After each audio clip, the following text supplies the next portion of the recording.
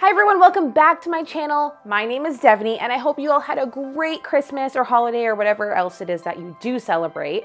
The day that I am recording today is in fact Christmas, so Merry Christmas to me. But yeah, today I'm bringing you probably our last video of 2020, but for sure our last monthly reads of 2020. It's also the year-end roundup of all the books that I read, so stay tuned for that. But before we get started, please hit that like and subscribe button. Let's do this. It's December, and I don't know about anyone else, but December was crazy busy. Maybe about a week ago, 2 weeks ago. Time's gone. This is 2020. Time means nothing. But I made like 500 cookies for Christmas, and I'm tired. So I didn't read that many books, but I'm on vacation. So I guess for the month I read 5 books, which actually is a lot. But I did postpone recording this video because I wanted to add this last book that I read because it was really good. Not gonna lie, I'm tapped out of reading. So there are 7-ish days left of 2020 and I'm taking a reading sabbatical. I'm done reading for the year. So for December, I read 5 books, and the first book that I read, I did mention in my last video, I was reading the 3rd book of the To All the Boys I Loved Before series, Always and Forever, Lara Jean by Jenny Han. So this last book in the series is obviously a continuation. Lara Jean and the crew are just finishing up high school, putting in their college applications and seeing where they're gonna go. Lara Jean and Peter have a plan that they're going to go to the same school together, and all is well until it's not. Peter gets a scholarship and Lara Jean just didn't hear from the school for a really long time. She was getting really stressed out. Like Lara Jean, I noticed that I tend to bake a lot when I'm stressed. So again, you're kindred spirits, Lara Jean and I. But she had so much to look forward to and then just stress, and we can all relate to that. But her head is saying logical things like where to go to school, like the logistics. And her heart is wanting to be with Peter. So there's that whole how does it end? And this one might have been my favorite of the series. I loved it. Lara Jean, I really related to her character on so many levels. She liked boring old stuff. She liked baking, hopeless romantic. Thinks real life is like the movies, and I get that. I am that. So I really loved her. I loved her love story with Peter, and it was just a really great culmination, wrapping it up with a bow, and it was beautiful. I actually rated it a 4.5 on Goodreads. In hindsight, I'm noticing when I rate things, my feelings might change over time, but this has been a solid 3-4 weeks after reading the book, and my rating stands. It's for sure a 4.5 out of 5. I recommend it to anyone. I recommend the whole series. If you've seen the movie on Netflix, I recommend that too. If you haven't seen the movie on Netflix, what are you waiting for? The whole thing's so good, and now I absolutely cannot wait for part 3 when it finally does air. It is so good, so cute, and you're not gonna regret it. That's all I can say. So the second book I read this month was to cultivate that Christmas vibe. I wanted a Christmas Hallmark vibe in my life, all the cookies, all the things, minus the snow, and started off our first book of December for Christmas reading One Day in December by Josie Silver. This book started off really great and then it just went wild. So it's a love story about what happens when you meet or don't meet the one. The main character, her name is Lori, and one day she's on a bus, she looks out of the window and she sees the love of her life there, but it was a misconnection, they didn't see each other, he didn't get on the bus, and then she spends the next couple years looking for him. Fast forward 2 years or so, and she's at a party with her roommate and best friend, and her best friend introduces her to her new boyfriend, the love of her life, which is the same guy. So she has to either decide whether she wants to tell her friend, hey, the guy that we've been looking for the last 2 years is your boyfriend, or just, get over her feelings and support her friend in that relationship. And so she chose the latter. And then it just goes to the whole progression of does she suppress her feelings? Does she get over him? Does he remember her? What happens? So originally I rated this book a 3.5 out of 5. And then I sat with it. And here we are 2 weeks later, and I'm so confused. Like, a lot of it was really confusing. First of all, it's called One Day in December, but it's not like, I guess, one day in December she looked out the window, saw a guy. But it's a progression of maybe 5 years or so. It was really long to get anywhere, which I find happens with a lot of books. 60% of the way is where things tend to pick up. This was also the first Reese's Book Club book that I read that didn't hit it. It's not a bad book by any means. It just wasn't to my standards for Reese Witherspoon. We'll just say that. There was no depth to anyone. Like, do I really know Lori? Do I know Sarah? I certainly don't know Oliver. It was not overly Christmassy. I actually don't think Christmas was like an underlying theme in the book, but 3.5 because it wasn't the worst book I've ever read. But I definitely won't read it again. It was weird. I've heard a couple reviews from a couple other people who have been messaging on my Bookstagram, and they kind of feel the same way. Just, what is this book? But if you liked it, let me know why, because I don't see it. The third book I read was our Redheads Book Club book of the month, which is Layla by Colleen Hoover. If you have not read a Colleen Hoover book, you are missing out. She is fabulous. I wouldn't even put her in the YA category. Just everything she's written is pure magic. Her most popular book of the year, I would probably say, is Verity, and a lot of people start with that one. And when Layla was first announced, it only came out sometime in December, so it's a very new book. And if you do have Kindle Unlimited, it is on there, so you have no excuse, it's free. But when this book came out, a lot of people compared it to Verity, that whole psychological thriller. I personally wouldn't compare it to Verity. It's very different, but nonetheless, it was good. The book explores the life after a tragedy with our two main characters, Leeds and Layla. Leeds is in a band. He meets Layla at one of his gigs. They instantly fall in love, have this connection. Tragedy strikes, and then just she's different, and he can't figure out what it is about her that's different. So to rekindle a relationship, they go back to the place where they first met to see if they could rekindle that. And he meets a ghost, I guess.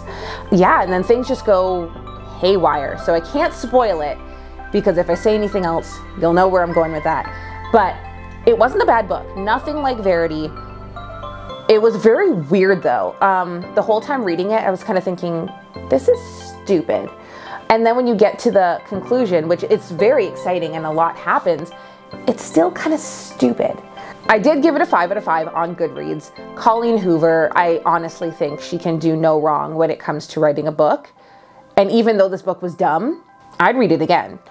Unlike the previous book, you do feel for the characters, although 15 minutes from now, I will once again forget that Leeds is the main character's name because he's kind of forgettable. It's not going to keep you on your toes, but it will keep you moving. It wasn't a bad book, and I finished it in a day. Most people who have read this have finished it in a day, and I'm hearing good reviews back.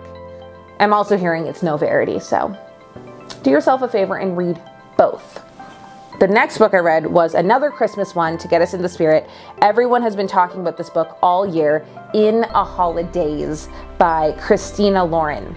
So our main character, Malin, has this tradition of her family and her parents' best friends from college. Their families all getting together at a cabin for Christmas every year. It's her favorite thing, her favorite time of year, and it's her favorite place to be. But after spending Christmas with the crew and having a not so lovely encounter, she gets stuck in kind of like a Christmas version of Groundhog Day and keeps repeating Christmas until hopefully she can get it right. And she has to try and figure out what is the thing that I need to change or get right so we can get out of this continuous loop. So this is where I fell into my book rut for December. I was tired.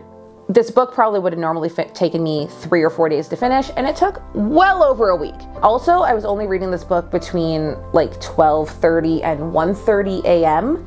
every day, so I wasn't getting too far until I passed out. But I liked it. I gave it a 4.5 out of 5. it was really cute. Like the concept of the Groundhog Day was kind of funny. Her reaction to it was really relatable. Like if you were stuck in this time warp of doing like December 20th to 26th over and over, but you know what's gonna happen. You know when dad eats those cookies, he's gonna chip his tooth. You know the dog's gonna eat the guy you like's favorite Christmas sweater. I think I'd react the same way. Great book, loved it. I kind of want to read more books by this author, and I see why it was the big name holiday book of the season. I recommend it. Definitely Hallmarky vibes to get you into that Christmassy spirit. Now that Christmas is over, I guess no one's reading Christmas books right now, but if you're like me and it's Christmas all year in your heart, go for it. Otherwise, wait till next year, I guess. Then my goal, like my hope after that book was to read some easy books to, you know, finish off the month. And so I next read Royal Holiday. It's, I guess, part of the Wedding Date series, which is a series I've never heard of, but it's by Jasmine Gulleroy. It's about a woman in about her 50s who takes a spontaneous vacation with her daughter to go and spend Christmas at in England with the royals at I can't even say that name, wherever William and Kate live. Anyways, so she's staying with the Duke and the Duchess. Her daughter is a personal stylist, I believe. And it's just her once in a lifetime vacation. She never goes out. She's a social worker at home. She doesn't take vacation. Why not? They go on this vacation and she meets a guy, a man, who is the private secretary of the Queen. And then they end up kind of falling in love, but is it really falling in love when you're only on vacation for 2 weeks and you're gonna go back home? So it was a cute story. It's really funny because the characters are in their like 50s and they're having this kind of immature, I guess, romance, and it seems very young adults kind of love story, but then you have to remember, like, no, she's definitely in her 50s. Also, as we know, I love a story that has to do with the royals. Anything with Queenie vibes is right up my alley. It doesn't explicitly say who your Duke and Duchess are. I don't even think they have names in this book, but in my mind's eye, this is for real. William and Kate, when she runs into the Queen, it is Elizabeth, and beautiful. Loved it. I gave it a 3.5 out of 5 because a cute love story with that royal tie-in, but I don't know. Wasn't the best book I've ever read, but for that holiday vibe, good book. And then the last book that I read for the month was a fluke. I read it yesterday, start to finish. So Christmas Eve, one last book, and it was because on someone's Instagram, I'm sorry, I forget who you were, but you gave it a 5 out of 5 rating, and you weren't wrong. That book was Faking Under the Mistletoe by Ashley Shepherd.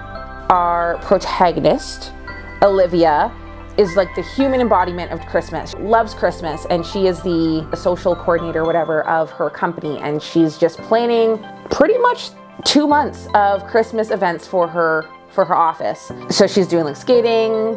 She threw in all the holidays too. She had like menorah lighting, a whole bunch of stuff. She's an assistant to one of like the boss, I guess, his son, and he's the complete opposite of her. Hates Christmas. Kind of hates everything, very grumpy, doesn't talk to anyone, and everyone just kind of pegged him as antisocial, hates everything, Scrooge, grumpy. But now this makes her, in addition to her regular Christmas cheer, love to get on his nerves. Like, you're his assistant, what can you do? I don't know, order him 6 Christmas trees to go into his apartment, or order him Christmas bed sheets and have them delivered. So that kind of became her fun and her goal, but she's hiding a secret as to why she likes Christmas so much and why she puts so much effort into it.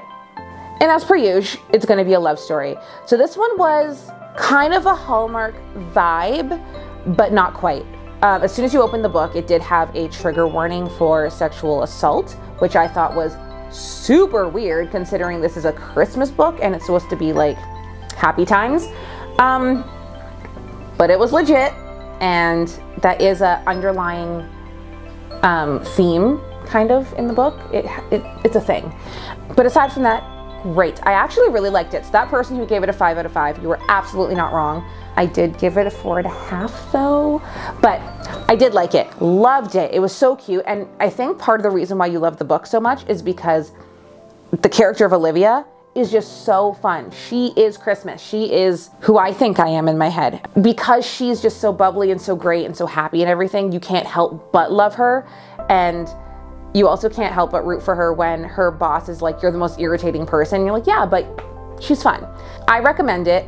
Like I said, it does have that trigger warning, but it's a really quick read. You'll finish it in a day and it won't leave you with a pit, even though it has some yucky parts, but whatever.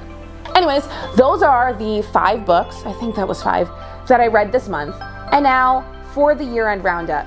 So for the whole year of 2020, aka the world's longest year, because I don't even remember January, I read 74 books. My goal was 60 books. We hit that a long time ago in October, and we're finishing off at 74. I do not want to read another book to make it 75.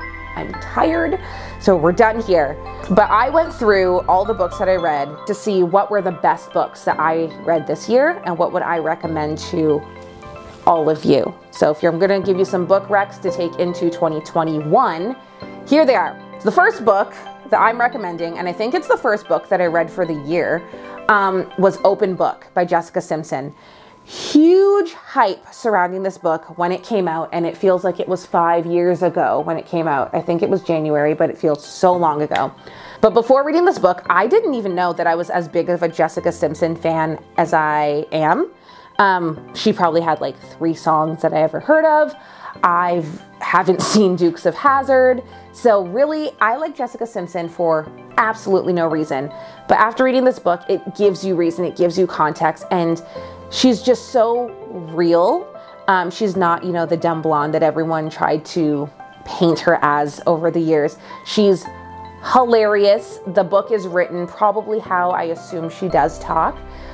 It gets really deep at parts. It gets into the whole newlyweds of it all with her and Nick Lachey, and so the rise and fall of that relationship.